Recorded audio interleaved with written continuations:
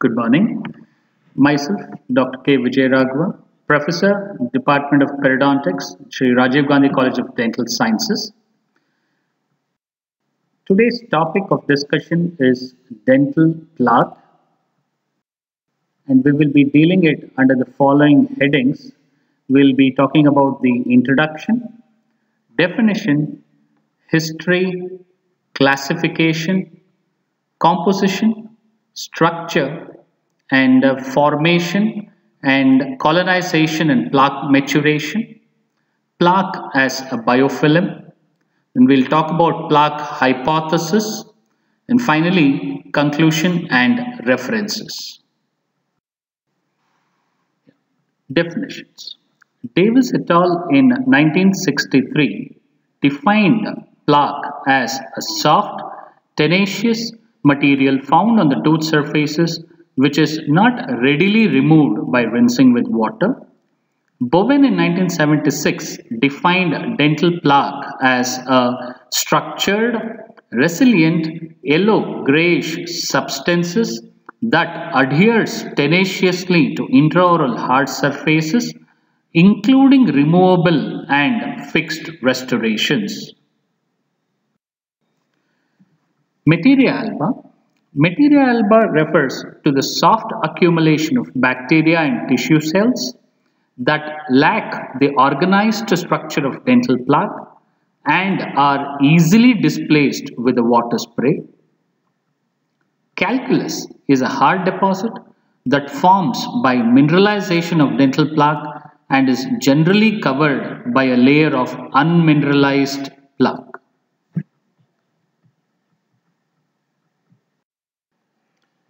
Coming to the history, in 1897, it was Leon Williams who described the dental plaque.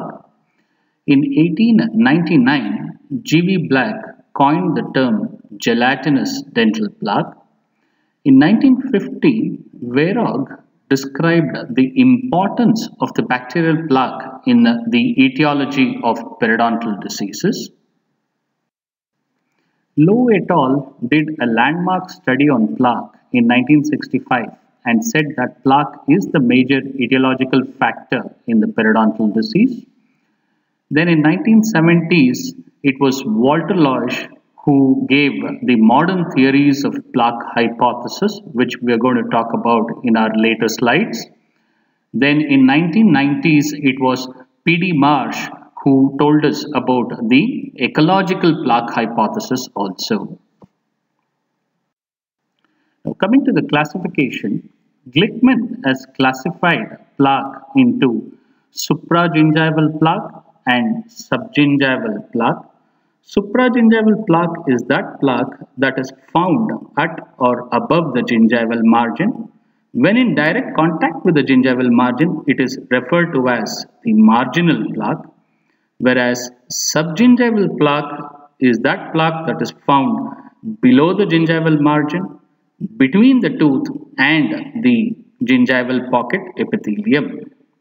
Now, the supragingival plaque can be divided further into coronal plaque, marginal plaque or fissural plaque, whereas the subgingival plaque is divided into tooth-associated, unattached or tissue-associated subgingival plaque. Now coming to the supragingival plaque, it is a stratified organization of a multi-layered accumulation of bacterial morphotypes.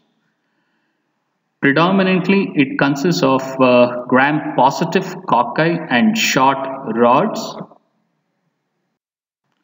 whereas subgingival plaque, it has a different composition when compared to that of the supragingival plaque because of the local availability of blood products, because of low oxidation reduction potential, and because of the anaerobic environment.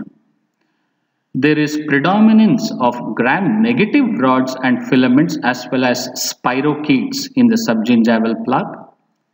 The subgingival plaque is again subdivided into tooth-associated or tissue-associated subgingival plaque. The tooth-associated subgingival plaque, it is adherent to root cementum. In the cervical region, it mainly consists of more of filamentous microorganisms, including gram-positive rods and cocci. But in the deeper parts of the pocket, slowly the filamentous microorganisms reduce in number, whereas in the apical portion, they are almost absent. Okay, and there is more of gram-negative rods will predominate mainly in the apical region. Whereas in the tissue-associated subgingival plaque, there is predominance of Streptococcus intermedius, P. gingivalis, Provotella intermedia, Tandrella forsythia, as well as Fusobacterium nucleatum. The host tissue cells may also be found. Sometimes bacteria are found within the host tissues. So basically, there is a site specificity of plaque that is significantly associated with the diseases of the periodontium. The marginal plaque is usually associated with initiation and development of marginal gingivitis, whereas supragingival plaque and tooth-associated subgingival plaque is critical for calculus formation and root caries, whereas the tissue-associated subgingival plaque is important in tissue destruction and it characterizes different forms of periodontitis. Now coming to the composition, the intercellular matrix of the plaque can be divided into two components. Basically, it contains the organic constituents as well as the inorganic components. The organic constituents mainly includes the polysaccharides, proteins, glycoproteins, lipid material and DNA, whereas the inorganic components predominantly calcium and phosphorus is present with trace amounts of other minerals such as sodium, potassium and fluoride. Coming to the structure of the dental plaque, it is said that the plaque contains more than 500 distinct species of microorganisms, and 1 gram of plaque may contain approximately 10 to the power of 11 bacteria. The number of bacteria in supragingival plaque on a single tooth surface can exceed up to 10 to the power of 9 cells. Whereas in a periodontal pocket, the count can range from 10 to the power of 3 bacteria in a healthy crevice to more than 10 to the power of 8 bacteria in a deep pocket. Apart from bacteria, the plaque also contains certain non-bacterial microorganisms like Mycoplasma species, yeast, protozoa and viruses. Yeah, now let us talk about the formation of dental plaque, which is a very important step. And this formation of dental plaque is divided into 3 stages. The first one is the formation of pellicle on the tooth surface. Second is the initial adhesion and attachment of bacteria. And the third stage is colonization and plaque maturation. Now, coming to formation of the pellicle. It is the initial phase of plaque development. All surfaces in the oral cavity, including the soft and hard tissues, are coated with a layer of organic material known as acquired pellicle. It is a thin saliva-derived layer. It mainly forms by selective adsorption of the environmental macromolecules through electrostatic, van der Waals or hydrophobic forces. They mainly contain glycoproteins, phosphoproteins, histidine-rich proteins and proline-rich proteins as well as enzymes like amylase, which will function as adhesion sites for the bacteria. So it is said that for the bacteria to adhere, the pellicle should have been on the surface few hours prior. Next is the second stage, that is the initial adhesion and attachment of bacteria, which is again divided into 4 steps as you can see. First is the transport to the surface. Second is initial adhesion. Third, attachment after the initial adhesion.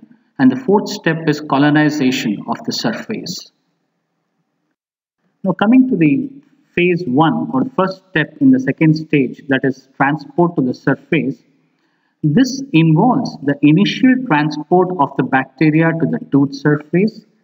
It can occur through Brownian motion or through sedimentation of the microorganisms or through liquid flow or through active bacterial movement through chemotactic activity.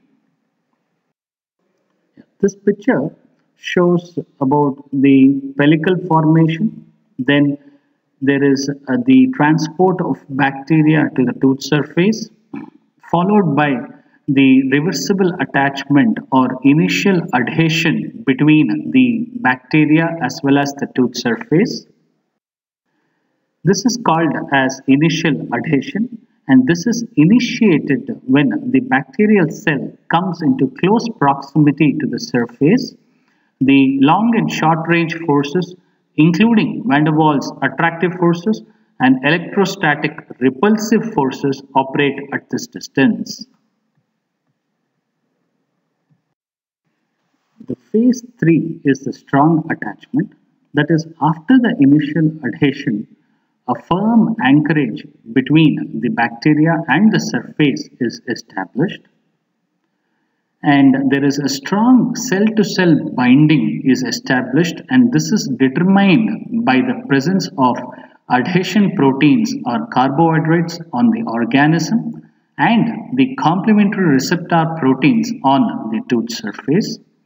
One such example of strong attachment or firm anchorage is given by Actinomyces viscosus, which possesses fimbriae that contains adhesins that binds to the proline-rich protein of the dental pellicle, and the whole process is very species specific.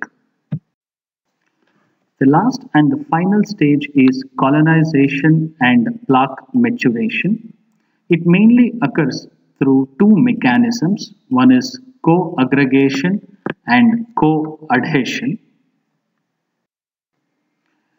The primary colonizing bacteria that has adhered to the tooth surface provide new receptors for attachment to the other bacteria as a part of process known as co-adhesion, whereas co-aggregation is a cell-to-cell recognition of genetically distinct cell types. It occurs primarily through highly specific stereochemical interaction of protein and carbohydrate molecules located on the bacterial cell surfaces.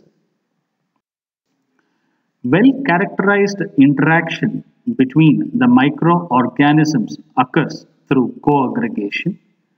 Initially, co-aggregation occurs between two gram-positive microorganisms which are called as primary colonizers, and at a later stage, co-aggregation then occurs between gram-positive and gram-negative microorganisms which are called as secondary colonizers, and finally, co-aggregation between different gram-negative species are seen.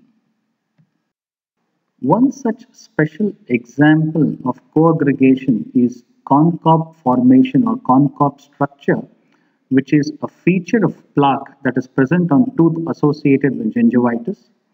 It consists of a central gram-negative filamentous core that supports the outer cochal cells, which are firmly attached by the interbacterial adherence or co-aggregation.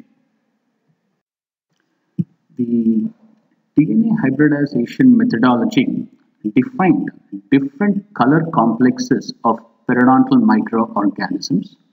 The composition of the complex was based on the frequency with which the different clusters of microorganisms were recovered.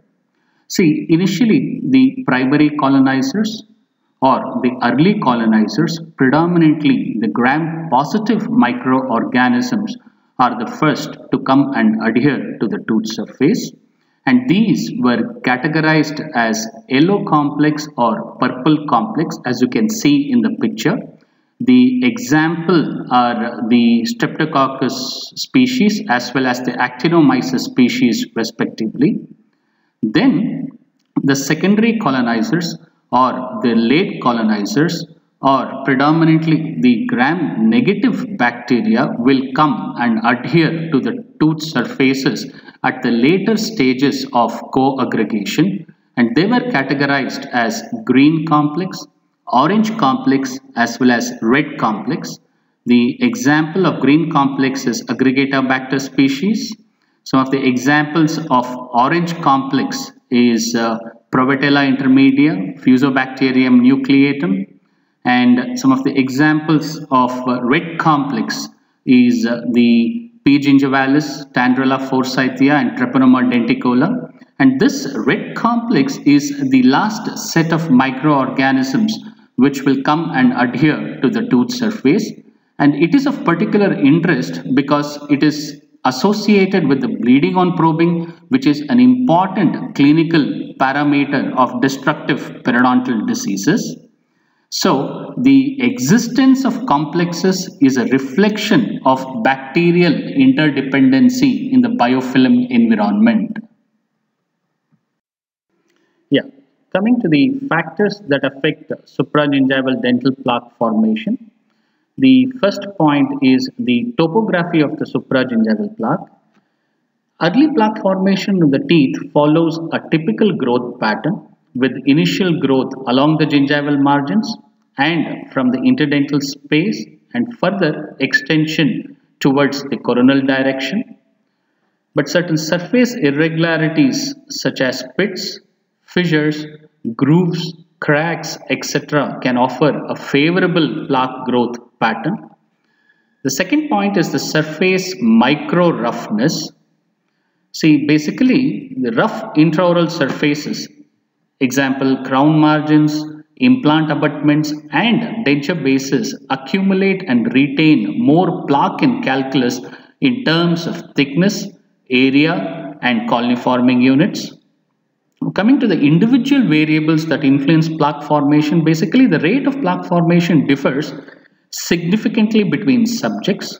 So a distinction is often being made between heavy, that is either fast, and light or slow plaque formers.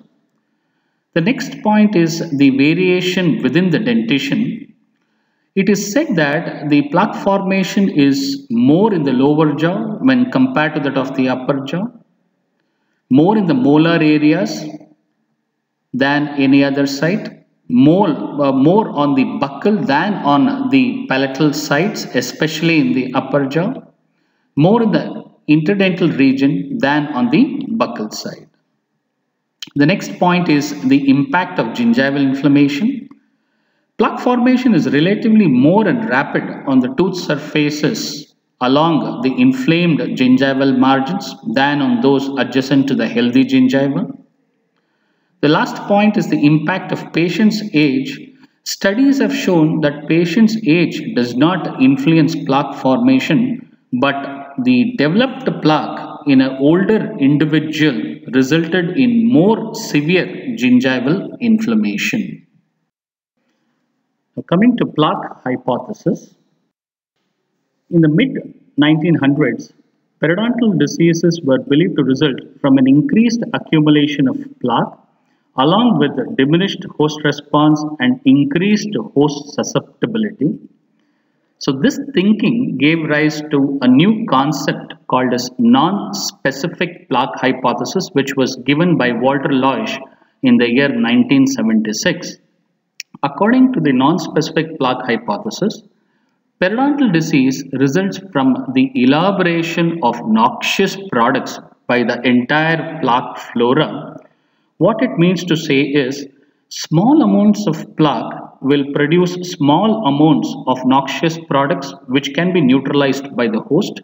Similarly, large amounts of plaque will produce large amounts of noxious products which will overwhelm the host defense and the disease state will set in. So the control of periodontal disease depends on the control of the amount of plaque accumulation. Okay, so the standard current treatment of periodontitis by debridement and by proper oral hygiene measures focuses on the removal of plaque and its products. Although the non-specific plaque hypothesis has been discarded in favor of specific plaque hypothesis, but much clinical treatment is still based on the non-specific theory itself. So what are the drawbacks of non-specific plaque hypothesis?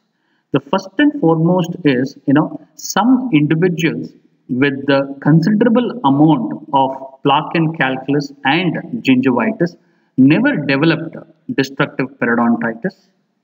So the non-specific plaque hypothesis was not able to answer this question. The second one is, few other sites which demonstrated periodontitis, they further demonstrated site specificity in the pattern of disease. Like, few sites were unaffected, whereas advanced disease was found in the adjacent sites. So in the presence of uniform host response, these findings were inconsistent. And further, the concept that all plaque are equally pathogenic was under dispute. So this gave rise to a new hypothesis called as specific plaque hypothesis, which was again given by Walter Leusch in the year 1976. The specific plaque hypothesis states that only certain plaque is pathogenic, and its pathogenicity depends on the presence of or increase in the number of specific microorganisms. This concept predicts that the plaque that harbors the specific bacterial pathogens only resulted in periodontal disease because these organisms were capable of producing substances that would mediate the destruction of the host tissues. So one such classic example of specific plaque hypothesis is the association between Aggregator-Bacter actinomycetum comitans with localized aggressive periodontitis. Now coming to the association of plaque microorganisms with periodontal diseases. Three factors determine whether periodontitis will occur in a subject. The first and foremost is a susceptible host. Second is the presence of pathogenic species. Third is the absence or presence of small proportion of beneficial bacteria. The first and foremost is a susceptible host. The susceptibility of the host is influenced by systemic, environmental, and behavioral factors. Smoking is considered as a very important risk factor for periodontitis. It increases periodontal destruction and delays healing after periodontal therapy. Stress, especially in combination with inadequate coping behavior, seems to aggravate the periodontal destruction. Next is the diabetes.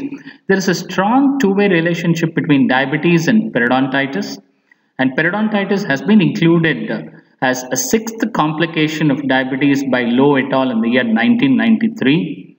And lastly, role of genetic variations. So all these factors makes the host more susceptible to disease process. Next is the presence of pathogens. Certain microorganisms like P. gingivalis, Tandrella forsythia, or AA comitans demonstrate strong evidence as an etiological factor in periodontitis. Certain other microorganisms like Prevotella intermedia, Fusobacterium nucleatum, spirochetes demonstrate moderate evidence as an etiological factor for periodontal disease. But whatever it may be, these pathogens should be present in sufficient number to bring about the disease process. The third is the beneficial species. See, these beneficial species may prevent the disease progression in several ways. First and foremost, they can occupy the space which may be otherwise colonized by the pathogens. so thus limiting the ability of the pathogen to adhere to the tissue surface. And further, they might adversely affect the growth of the pathogen, and they can affect the ability of the pathogen to produce virulence factors, and further they might degrade the virulence factors produced by the pathogens. So one such example is association between Streptococcus sanguineus and Actinomycetum combatans. See, the Streptococcus sanguineus produces hydrogen peroxide, which either directly or by host enzyme amplification can kill the AA combatants. Criteria for identification of periodontal pathogens. Robert Koch in the year 1817 developed the criteria by which an organism can be judged as a causative agent in human infection, and he called it as Koch's postulates. According to this, the microorganism should be routinely isolated from the deceased individual. It should be grown in pure culture in the laboratory, should produce similar disease when inoculated into experimental or susceptible laboratory animals, and must be recovered from lesions in a deceased laboratory animal. So if a particular microorganism satisfies all these postulates, then it can be termed as a causative agent in that particular human infection. But there was difficulties in applying cause postulates in periodontitis. The first and foremost is inability to culture all the organisms that is associated with periodontitis, especially the oral spirochetes. Two, difficulties in defining and culturing active disease sites. Three is lack of good animal model system for the study of periodontitis.